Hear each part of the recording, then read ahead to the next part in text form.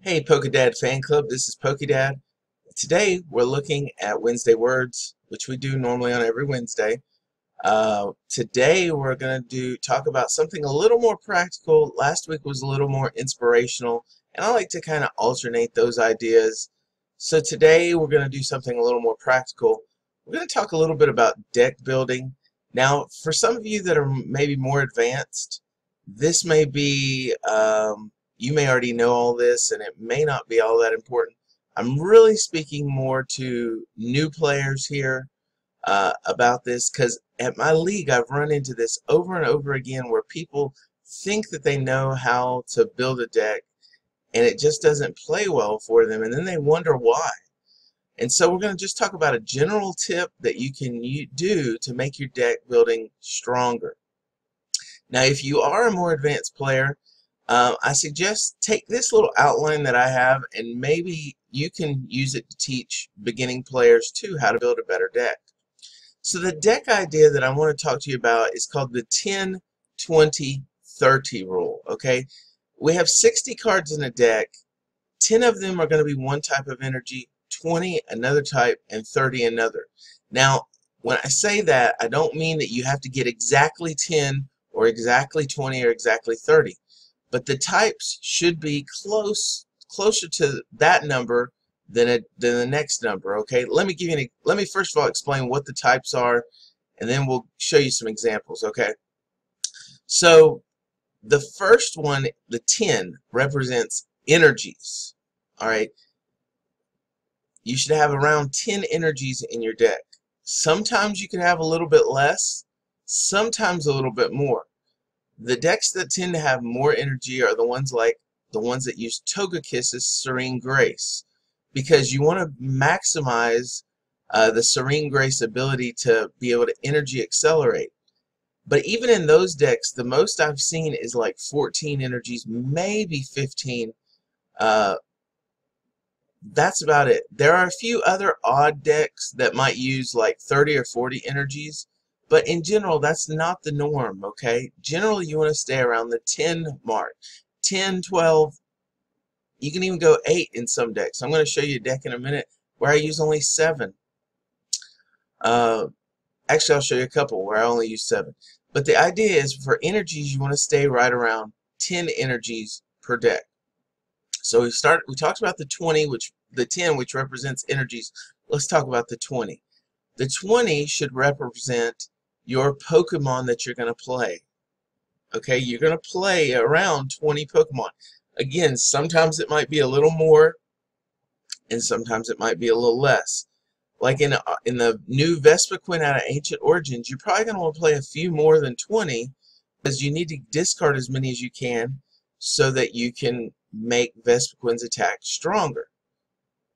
Again, though, it's going to be closer to 20 and not closer to 30. And then other decks you may only need 10 or 15. There's some decks that even rely on less than that.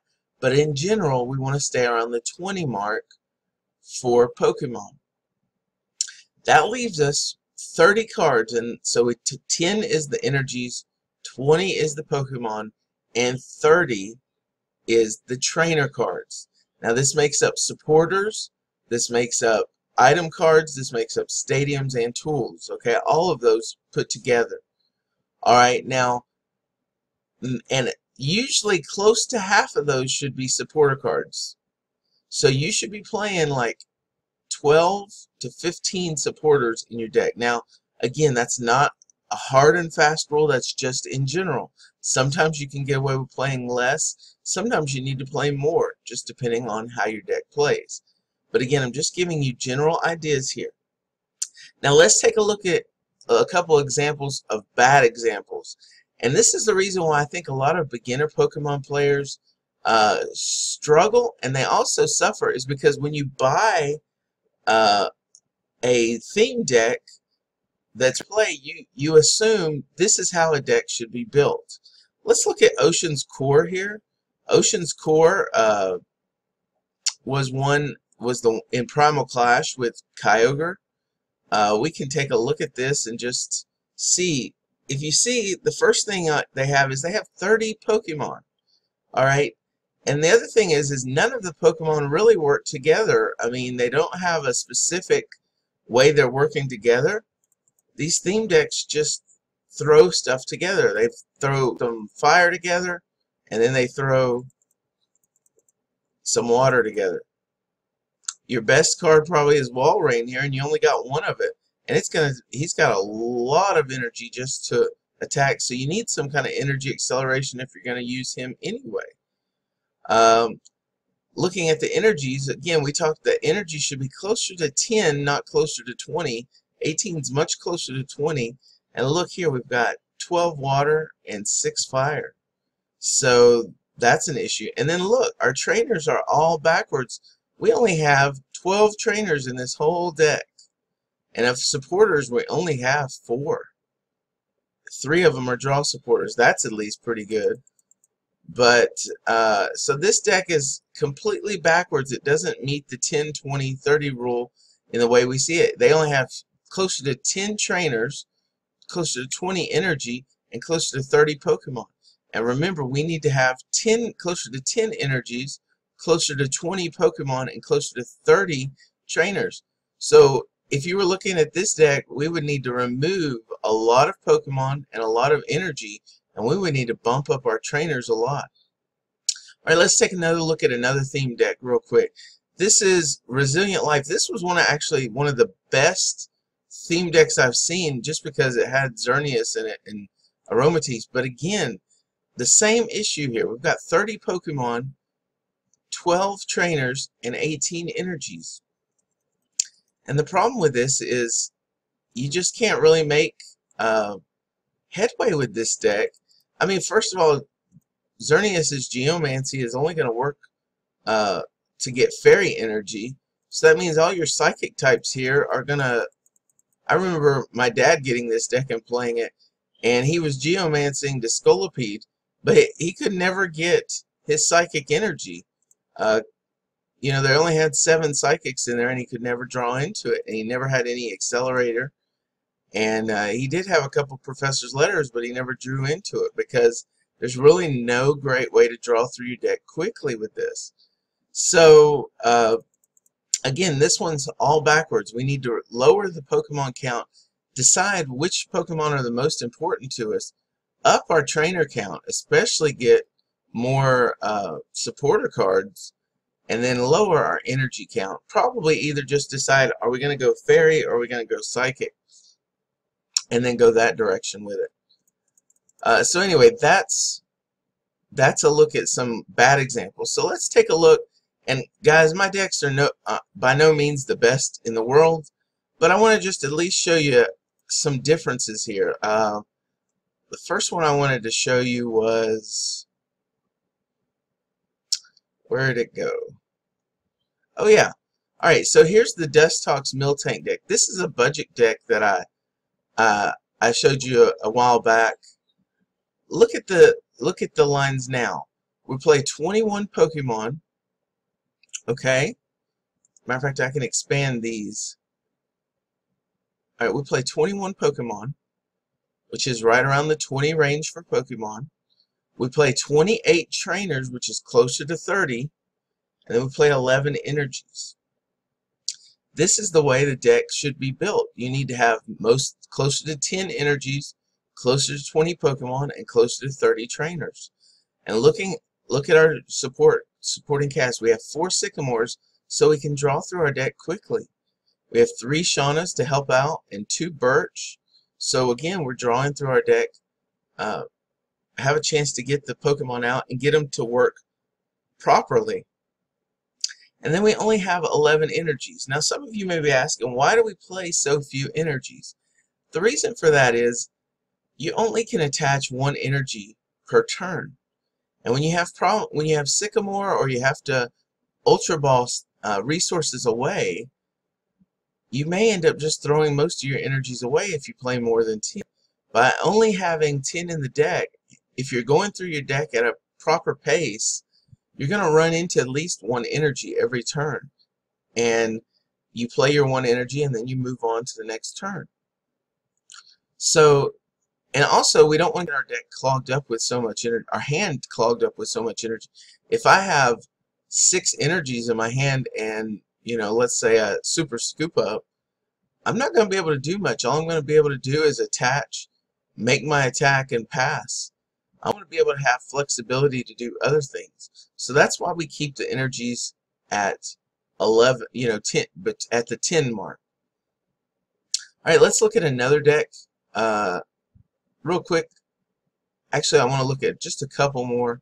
So let's look at the very first deck I ever profiled was,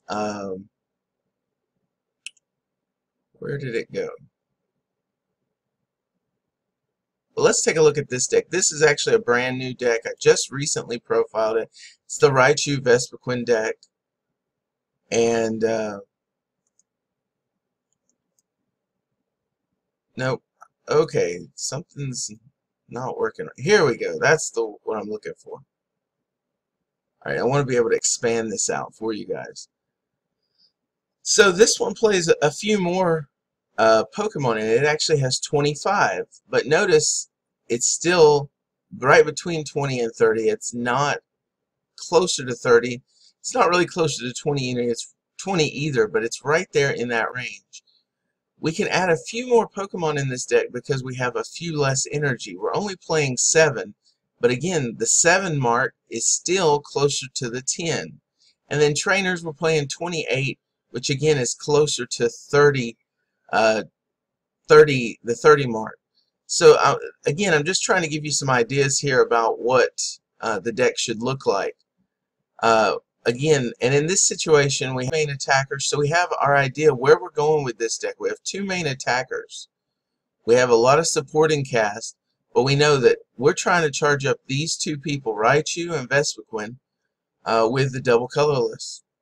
And then we can also charge, if we need to take 2 turns to charge them up for whatever reason, we have the fire energy. But for the most part, we're just going to use double colorless.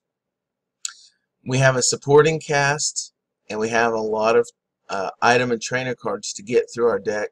In this case, Shaman actually helps us draw through the deck faster, so our supporters might be a little lower in this case. But again, it still follows the 10, 20, 30 rule, generally speaking.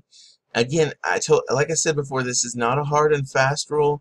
It's just one of those rules, a general concept to get you started in your deck building journey. Alright, let's see if we can find one more. I wanted to show the Florges deck, and I saw it earlier today. I'm not sure where it went. Oh,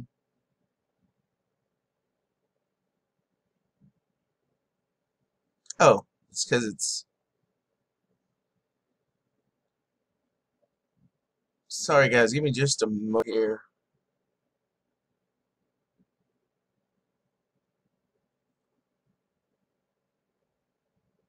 There it is.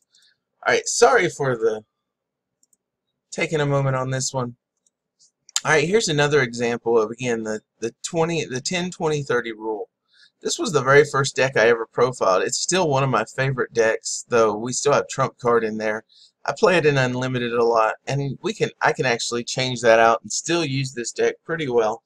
I'm going to have to update it for XY on, but the idea is still the same. Energies, we're playing 8 energies in this deck, so it's closer to 10. Pokemon, we're playing 19 Pokemon, so it's closer to 20. And then trainer cards, we're playing 33. So I guess if there's anything that I want you to take away from this video is you need to invest in trainer cards. They're the most important asset in your deck. I know Pokemon are like what you want to collect, but it's actually the trainer cards that make these decks run the best. So for that very reason, I recommend that you invest in trainer cards. Even if you have to invest in just the lower end ones, get 4 Sycamores. It's very imperative that you get Sycamore. Get a couple Lysander. They're very important. Get some other draw support. And then other things that are just necessary is like Switch and Escape Rope. Trainer's Mail. Ultra Balls are so useful. VS Seekers, Muscle Bands. These are typical cards that really are going to be played in just about every deck.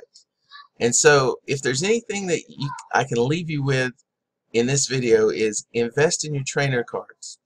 Anyway, guys, this is Pokedad. Remember the 10-20-30 rule. 10 energies, 20 Pokemon, 30 trainers.